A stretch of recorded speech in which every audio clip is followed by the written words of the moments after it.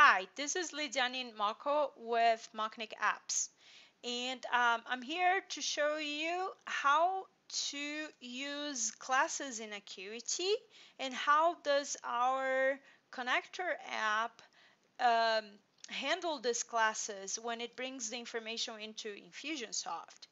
So the first thing you need to do is to configure your class in Acuity Scheduling. In this case, we put Portuguese class. The reason for that is because I am Brazilian and I am a Portuguese speaker. So just for the sake of this example, we decided that we would be teaching Portuguese classes, and they are virtual appointments, and we put a price of $1. Here, when you are setting it up, just pay attention to one thing. If you unclick this, it will charge $1 for each individual class. If you click this option that requires that when one person signs up for this, it will be signing up to all classes, then this is the total price of the package of the set of classes that they will be taking. And when you do this configuration, it will prompt you, Acuity will prompt you of how often do you want this class. We configured that for 4 classes, okay? So this is our class, and this is a direct link to schedule the class. So one of our customers would access this link, and would walk through here to schedule it.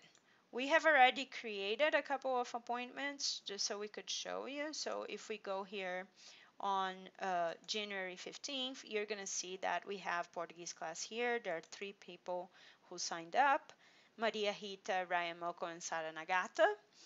So, and Maria Rita has already paid for the appointment. So, um, how does this show up in Infusionsoft?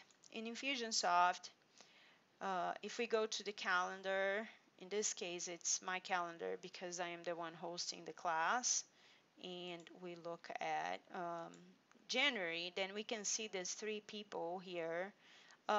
They show up at the same time in the calendar because all 3 of them uh, signed up for this class, you know. And here is just a different configuration. When I scheduled Maria Rita and Sarah, I was not requiring them to sign up to all the classes. When I scheduled Ryan, I had the checkbox that required him to sign up to all classes.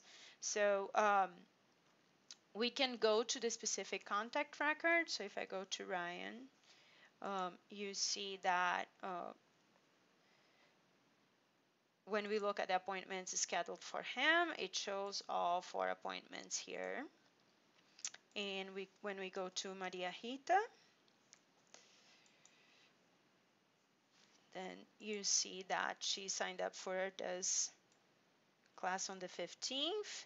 And by the way, she made a payment, so her payment information is showing right here. Portuguese class, $1. You know, so it's her under her recent orders, and it came as a uh, paid class. I hope this is helpful for you, and let us know if you have any questions. Thank you.